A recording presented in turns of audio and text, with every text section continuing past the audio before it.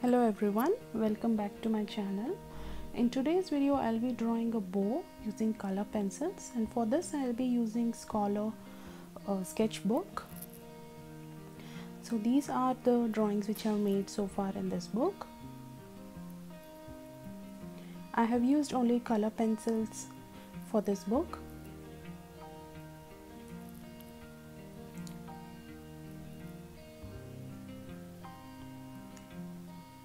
I'm using Brustro artist watercolor pencils. It is a set of 72. It is artist watercolor pencil, and it is a very high quality pigmented artist watercolor pencil. As it is a set of 72 colors, I have a wide range of colors for using for my shading.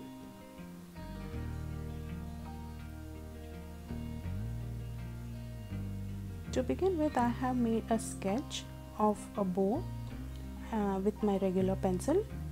So I'll be erasing all the dark points so that I'll be able to see only the light sketch of the bow. I'm making swatches of all the shades of pencils I'm using. So if some color is not matching, then I'm going to eliminate that. I'm applying all the light tones first using a red color.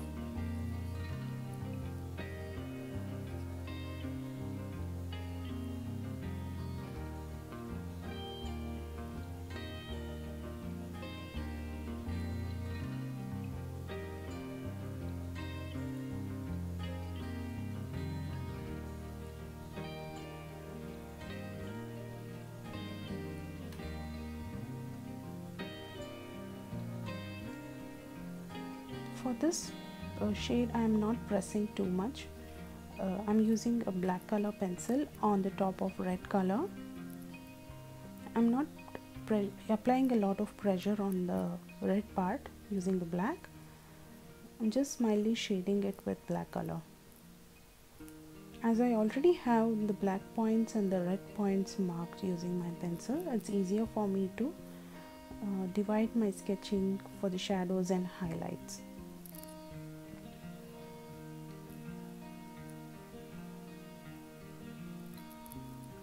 I always keep my pencils sharp, and I don't use blunt pencils for the corners.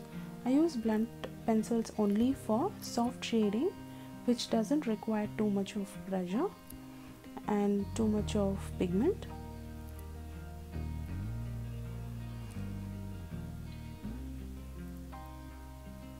Whenever I apply the black part, the shadow part, I do it on red color. I don't directly use the black on the page. I apply red color first and then I apply the black color later on that. Depending on the intensity of the color, I apply the pressure of my pencil.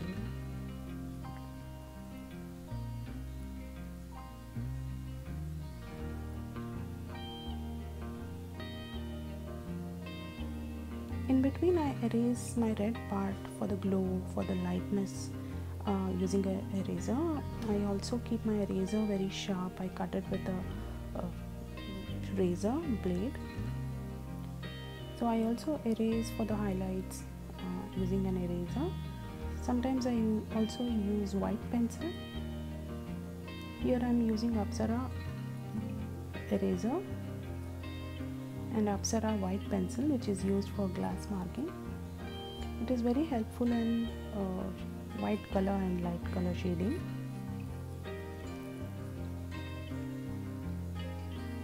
I always mark the outline of the shapes first and then fill it in.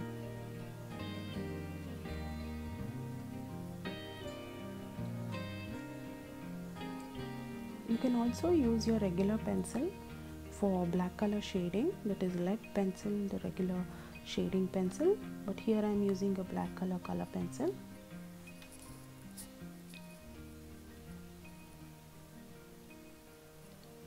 I always use a circular motion and very less less pressure initially to build up the color.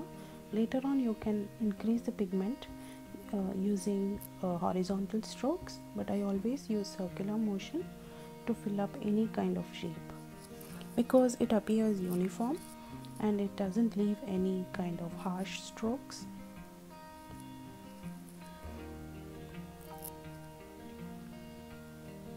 I make circular and very soft filling.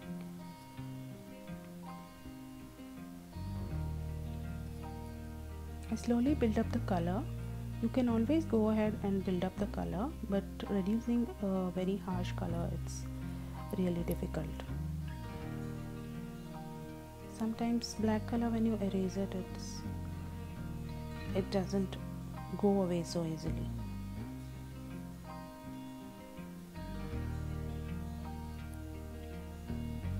The deeper and darker shadow parts, I'm going to apply more pressure on the paper from the pencil.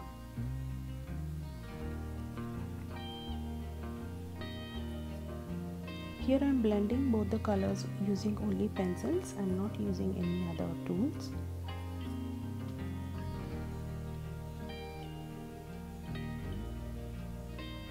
If you think your black part is more darker than you expect, you can always erase it with little you can erase it and you can apply the red part on it so that it appears to be a maroon shade.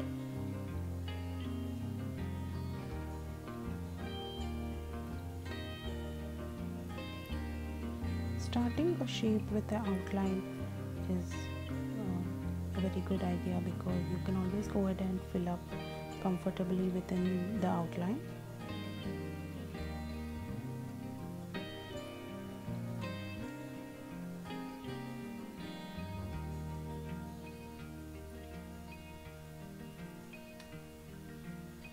You can also use a yellow or orange color for the highlights, but here I have not used. I have used only 2 color pencils, and for highlights I have used white pencil.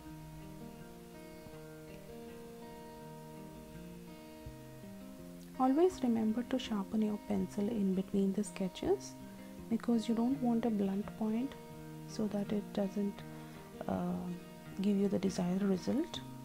Also, it may lead to breakage of the lead.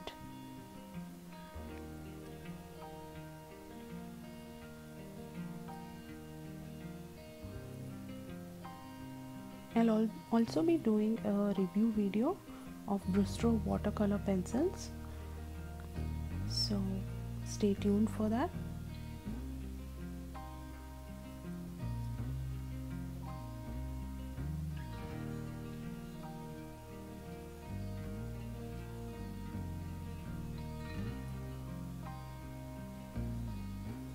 You can also try this with watercolor or acrylic paint for a more realistic effect, more realistic finish.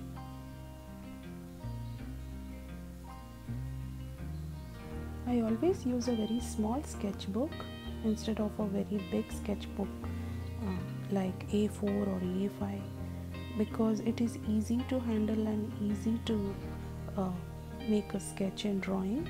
Because as the size of your sketch is smaller, you can easily finish off very soon, and movement of your hand will be restricted to a small area and it will be more quick and easy to finish.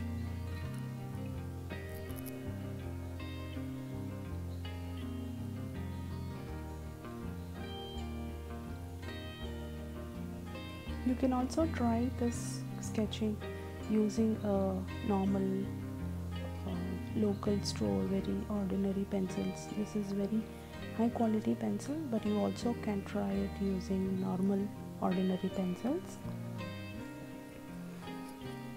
Some of the pencils that are available in India are Faber-Castell, Doms. These are very good affordable pencils which are very good quality, and it has the same amount of pigment compared to the high-end product like Brustro, Apsara and all that.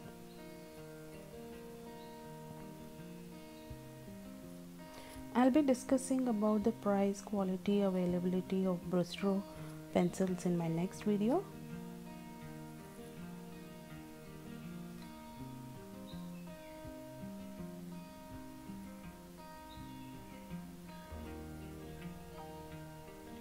You will have to toggle in between pencils, erasers and shading highlighters while you are sketching.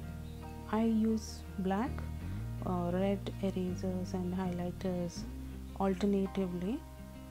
I don't stick to one, I don't finish one color at once and move on to the next color. You will have to do it simultaneously. That's, I think, the best way to finish one part. I also like to divide my sketching into different parts. I finish one part and move on to the next one.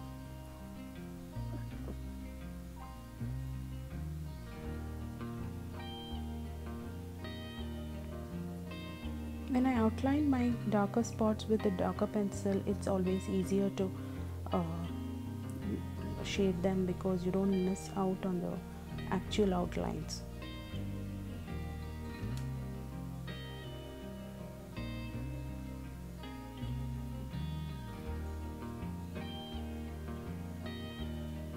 I find using watercolor pencils very easy, and it has less hazards and mess compared to paint, because all you have to do is just collect some colors which are relevant to your sketching and keep it aside.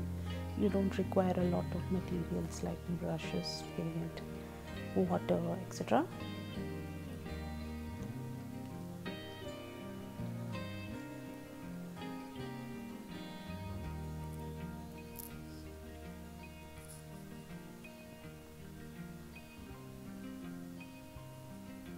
I'm slowly building up the black color, as you can see here. So the darker points will be done after the lighter points.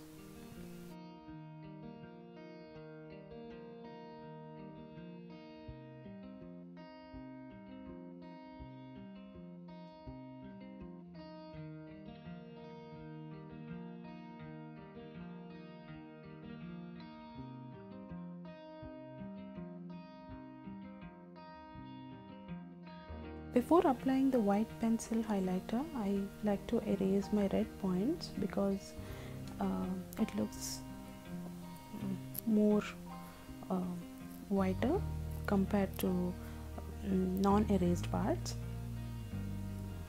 This is the white pencil I'm using right now.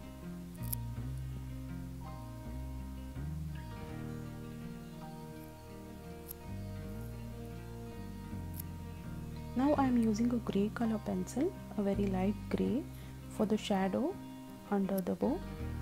I am going to slowly build up the shadow, first using a light grey, and then I will be using a darker grey, and then I will be moving on to black color.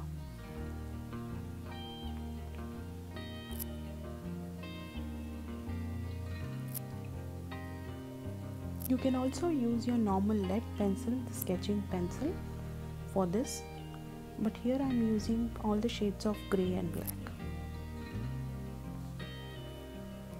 Here I am blending the grey points from dark to grey. Gradually I am increasing the gradient.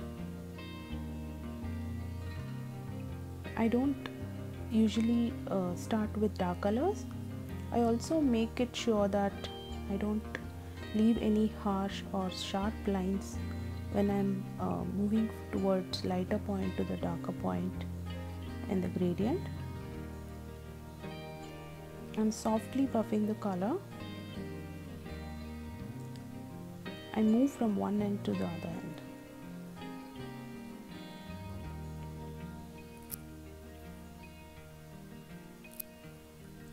The shadow near the bow, immediately after the bow, is very dark. As you move away from the shadow, from the bow, the shadow is slightly light. Now I am covering the background with the grey pencil.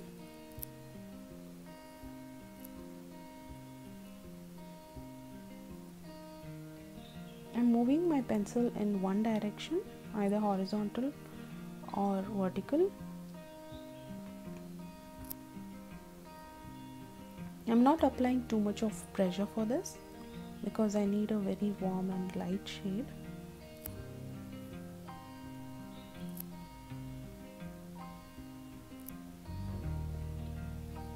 For this I like to keep my lead very blunt because the sharp points does not give you a very smooth finish.